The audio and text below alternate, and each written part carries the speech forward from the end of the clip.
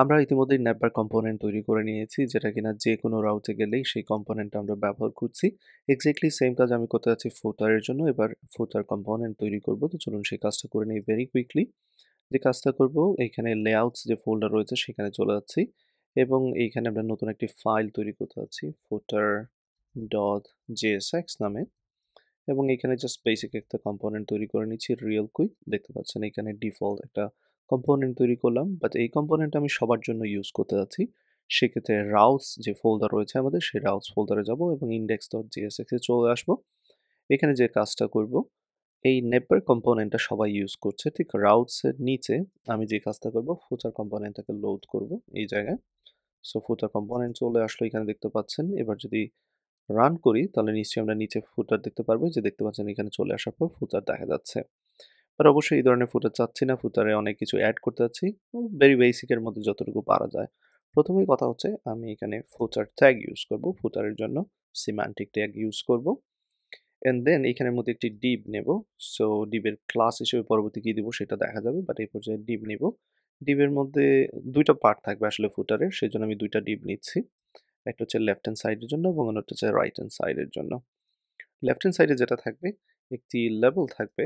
So সেটা নিয়ে নিচ্ছি এখানে, লেবেল, এন্ড লেবেলে লেখা থাকবে, ফর এন এক্সাম্পল এটা হচ্ছে সাবস্ক্রাইবের জন্য, সাবস্ক্রাইব, সাবস্ক্রাইব, এবং এখানে অ্যাড করে দিচ্ছি subscribes two news letter, something like this, subscribe to news letter, news letter, that's all. And একটি ইনপুট বাটন থাকবে এখানে, যেখানে ইমেল দেওয়া যাবে। সো ইনপুট ইমেল, এখান থেকে আমি ব্যবহার করব ইমেইলের জন্য যে ইনপুটটা সেটা ব্যবহার করছি। দুঃখিত, এখানে আমি আসলে ইনপুট টাইপ নিতে যাচ্ছিলাম। সো ইনপুট টাইপ থেকে যেটা আসলে নিতে যাচ্ছি সেটা হচ্ছে ইমেল। সো এখানে যদি আমি চলে আসি, যে দেখতে পাচ্ছেন এটা ইউজ করতে যাচ্ছি, এবং এখানে নেইমের বেলায় আমি সাবস্ক্রাইব দিচ্ছি। Fair enough. আইডির বেলাও সেম ভ্যালু দিতে যাচ্ছি, subscribe. There you go. And then একটা প্লেস হোল্ডার হিসেবে এখানে একটা টেক্সট দিয়ে দিচ্ছি প্লেস হোল্ডারের মধ্যে, সেটা হচ্ছে your email address. So far so good. এটা যদি আমি সেভ করি তাহলে সেটা দেখতে পাবেন যে এখানে সাবস্ক্রাইব টু নিউজ লেটার দেখতে পাচ্ছেন, এবং এখানে ইমেল নেওয়ার জন্য একটা ইনপুট ফিল্ড রয়েছে। তো পরবর্তীতে এখানে আমরা ক্লাস অ্যাড করব এবং ডিজাইন করব, বাট এই মুহূর্তে যা যা দরকার সবকিছু এখানে নিয়ে নিয়েছি। তার ঠিক নিচে এখানে একটা বাটন নেব। সো বাটন অ্যাড করে দিচ্ছি, এবং সেই বাটনে লেখা থাকবে সাবস্ক্রাইব, দ্যাটস অল। বাটনটার টাইপ থাকবে সাবমিট, যেটা কিনা পরবর্তীতে চাইলেও অ্যাড করতে পারি। টাইপ সাবমিট এই মুহূর্তে অ্যাড করে নিচ্ছি, এবং সবকিছু একটা ফর্মের মধ্যে রেখে দিতে পারি আমরা চাইলে। সেই কাজটা করে নিচ্ছি real quick. Form, great, and ফর্মের মধ্যে এখানে পেস্ট করে দিচ্ছি। ওকে। সো যা যা দরকার সবকিছু এখানে আমি নিয়ে নিয়েছি লেফট হ্যান্ড সাইডের জন্য। এবার রাইট হ্যান্ড সাইডে যা যা দেখাবো সেগুলো এখানে লিখে নিচ্ছি ভেরি কুইকলি। তো প্রথমে যে কাজটা করবো, এখানে একটি প্যারাগ্রাফ দেখাবো, সেই প্যারাগ্রাফে আমরা কপিরাইটের জন্য একটা টেক্সট দেখাতে চাচ্ছি। So paragraph, and then copyright সিম্বলের জন্য আমি এখানে কপি এন্টিটি ব্যবহার করছি, যেটা কিনা HTML এর একটা অংশ, যেটা অলরেডি আমি ডিসকাস করেছি HTML সিরিজে। কপিরাইট, এখানে লিখে নিচ্ছি copyright 2024 Anisul, Anis express, just whatever আমার যেটা মন চাচ্ছে সেটা এখানে দিয়ে দিচ্ছি, all rides reserved. Great. So হয়ে গেল যা যা দেখাতে যাচ্ছিলাম। লেফট হ্যান্ড সাইড এবং রাইট হ্যান্ড সাইডের জন্য দুইটা আলাদা আলাদা সাইড হয়ে গেল, বাট আমি চাচ্ছি একই লাইনে দেখাবো, সেই জন্য অলরেডি আমরা যে ক্লাসটা তৈরি করেছিলাম সেটা ব্যবহার করব, নিশ্চয়ই আপনাদের মনে আছে। আমি এখানে ক্লাস নেম লিখে নিচ্ছি। আমি এখানে ফ্লেক্স স্পেস অ্যারাউন্ড, যে ক্লাসটা অলরেডি ইউজ করেছি আগে, সেটাই ব্যবহার করব এখানে, এবং সাথে সাথে দেখতে পাচ্ছেন তারা একই লাইনে চলে এসেছে। তো এই ক্লাসটা কিন্তু আমরা তৈরি করেছি আমাদের CSS এ, যদি আপনাদের মনে না থাকে সেটা আমি এখানে ওপেন করে দেখাচ্ছি। ফ্লেক্স স্পেস অ্যারাউন্ড, এই যে দেখতে পাচ্ছেন চলে এসেছে, ফেয়ার এনাফ।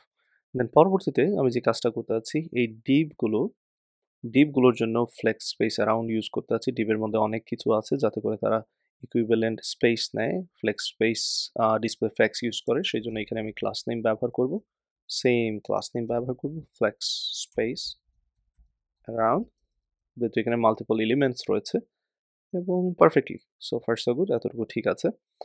এখানে দেন আমি চাচ্ছি যে আরও কিছু ক্লাস ইউজ করব ফুটারের জন্য, ফুটার ক্লাস নিয়ে নেব, সেই কাজটা করি। এবং চলুন ফুটার নামে একটি ক্লাস তৈরি করি। নিচের দিকে চলে আসলাম ঠিক ন্যাপবারের পরে এইখানে আমি যে কাজটা করতেছি এখানে কমেন্টটা কপি পেস্ট করে নিলাম এবং এইখানে আমি টেক্সট চেঞ্জ করে দিচ্ছি ফুটার স্টার্টস হিয়ার দিয়ে দিচ্ছি। Great, so far so good. এবার চলুন ফুটার ক্লাসটা আমরা সিলেক্ট করে আমরা ফুটারকে ডিজাইন করার কাজ শুরু করি। তো এখানে ফুটার ক্লাস থেকে সিলেক্ট করে নিচ্ছি এবং বাম দিকে যা করবো সেটা কুইকলি আমরা দেখব।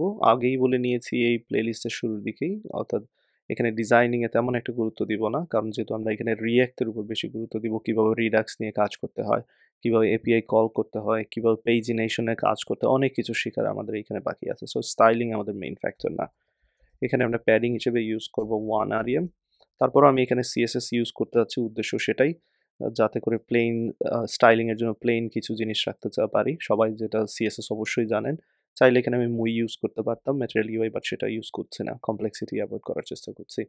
মিনিমাম হাইট দিচ্ছি, minimum height for around 10 vertical হাইটের মতো দিব। অ্যান্ড দেন এটার জন্য একটা ব্যাকগ্রাউন্ড কালার সেট করে দিচ্ছি, যেটা কিনা আমার ভেরিয়েবল যেখানে ডিক্লেয়ার করেছি সেখান থেকে ইউজ করব। প্রাইমারি কালার যেটা রয়েছে সেটা আমি নিয়ে নিচ্ছি। ওকে, তো দেখতে পাচ্ছেন এখানে প্রাইমারি কালার অ্যাপ্লাই করা হয়েছে। অ্যান্ড দেন এখানে টেক্সটের কালারটাকে আমি হোয়াইট ব্যবহার করতে যাচ্ছি। সো টেক্সটের কালার হোয়াইট সিলেক্ট করে নিলাম। Fair enough. ফন্ট সাইজটা একটু বাড়িয়ে দিচ্ছি। Font size 1.1 REM. Great, so far so good. এখানে আমি যা করতে চেয়েছি সেটা করে নিয়েছি। এবার বাটনটাকে সিলেক্ট করব। বাটনের জন্য স্টাইল দিতে যাচ্ছি। তো সেই জন্য আমি যে কাজটা করবো, ফুটার কম্পোনেন্টে চলে আসলাম। এইখানে যে বাটনটা রয়েছে তার জন্য একটা ক্লাস নেম দিয়ে দিচ্ছি। ক্লাস নেম দিয়ে দিচ্ছি বাটন সাবস্ক্রাইব। Button subscribe. এবার এই ক্লাস নেমে আমি তাকে কল করতে পারবো এখান থেকে। Button subscribe. সাবস্ক্রাইব। এবার বাটন সাবস্ক্রাইব এ জাস্ট আমি কিছুটা মার্জিন রাখবো লেফটের দিকে, সেটাই উদ্দেশ্য। কিছুটা জায়গা নিবে মার্জিন লেফট। এই মুহূর্তে আমি লক্ষ্য রাখবেন, যদি এটাকে একটু বড় করে দেখাই, এখানে একটা গ্যাপ রয়েছে ইনপুট ফিল্ড এবং বাটনের মধ্যে, সেই গ্যাপটা আমি ফিল আপ করতে চাচ্ছি, অর্থাৎ মার্জিন লেফটে কমাতে চাচ্ছি মার্জিন, সেই জন্য -5 পিক্সেলের মতো ব্যবহার করতে পারি এবং এবার অনেকটা ক্লোজ হয়ে এসেছে দেখতে পাচ্ছেন। তো এটা ছিল বাটনের জন্য। এবার ইনপুট ফিল্ডটাকেও আমি একটু ডিজাইন করে নিতে যাচ্ছি রিয়েল কুইক। তো চলুন সেই কাজটা করি। ইনপুট ফিল্ডের জন্য একটা ক্লাস এখানে আমি ব্যবহার করব এই জায়গায়। ক্লাস নেম এবং ক্লাস নেম হিসেবে দিয়ে দিচ্ছি ফুটার ইনপুট। ওকে, গ্রেট। এবার চলে আসুন এখানে সেই ক্লাসটা অ্যাড করে দিই আমরা। ফুটার ইনপুট।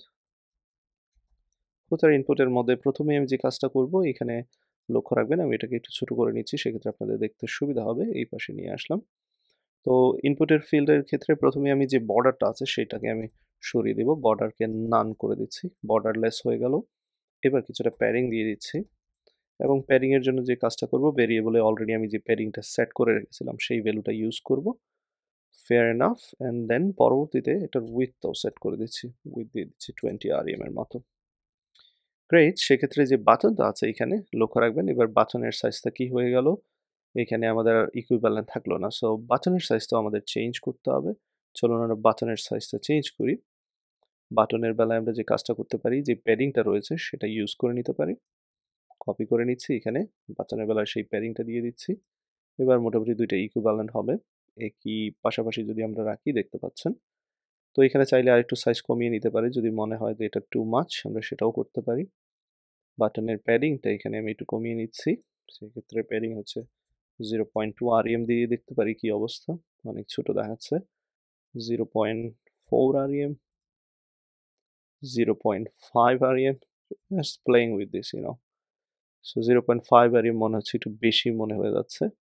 সেক্ষেত্রে এর কারণ হচ্ছে আমরা বাটনের যে বর্ডারটা রয়েছে কিন্তু আমরা বর্ডারটা তো সরাইনি, সেই জন্যই এখানে এই অবস্থা। তো আমি যদি বর্ডারটা নান করে দেই, এক্ষেত্রে কিন্তু একেবারে মোটামুটি কাছাকাছি চলে এসেছে এবং সেই ক্ষেত্রে আমরা প্যাডিং বার যে ভ্যালুটা ছিল সেই ডিফল্ট ভ্যালুটা ইউজ করতে পারতাম। তো সেটা এখানে ইউজ করে নিচ্ছি। সবকিছু ঠিকঠাক। ওকে, আর অবশ্যই এটাকে রেসপন্সিভ করতে হবে পরবর্তীতে, সেটা আমাদের খেয়াল রাখতে হবে। তো আমরা রেসপন্সিভের দিকেও খেয়াল রাখবো পরবর্তীতে। ওকে, সো আশা করি আপনারা আমার সাথে ফুটার কম্পোনেন্টটা তৈরি করে নিয়েছেন। তো এবার মিনিমাম হাইট আমরা নেভবারের জন্য সেট করেছি, ফুটারের জন্য সেট করেছি। আমাদের উচিত হচ্ছে মেইন যে কনটেন্ট সেটার জন্য একটা মিনিমাম হাইট সেট করে দেয়া। তো চলুন সেই কাজটা করি। আমি চলে যাচ্ছি এখানে রাউটস ফোল্ডারে। তো এই সবকিছুকে আমি মেইনের মধ্যে রেখে দিতে যাচ্ছি এতটুকু অংশকে। সেই কাজটা করে নিই এখানে।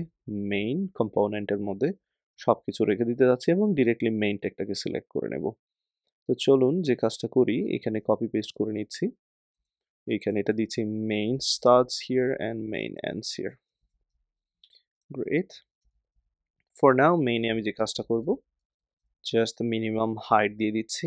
মিনিমাম হাইট অ্যারাউন্ড, লক্ষ্য রাখবেন ফুটারের ক্ষেত্রে আমরা 10 ভার্টিক্যাল হাইট নিয়েছি এবং নেপবারের ক্ষেত্রেও 10 ভার্টিক্যাল হাইট নিয়েছি। দ্যাট মিনস 80 ভার্টিক্যাল হাইট এখনো স্টিল ভ্যালিড।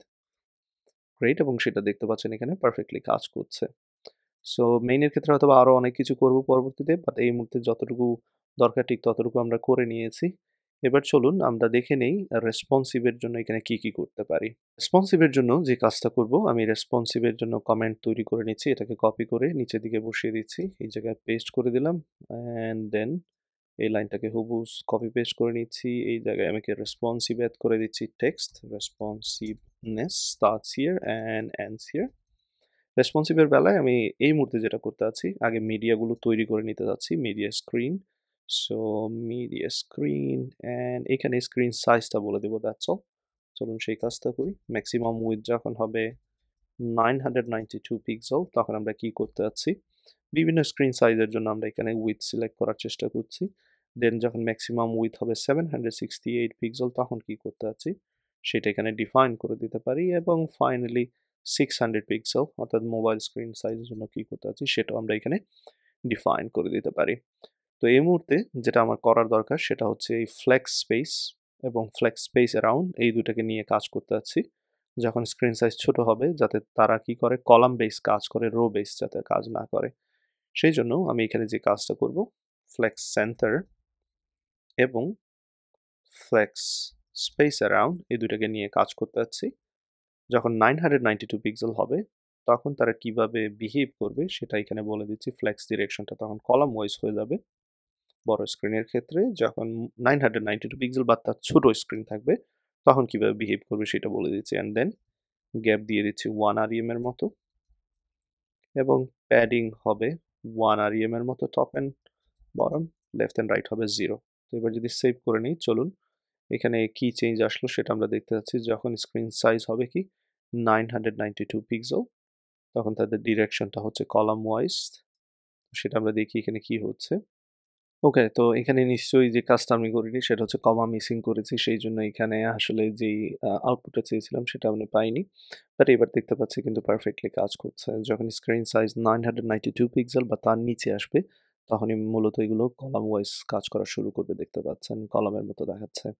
তো আপনারা চাইলে হয়তো আরও ছোটো স্ক্রিনের ক্ষেত্রে এই কাজটা করতে পারেন।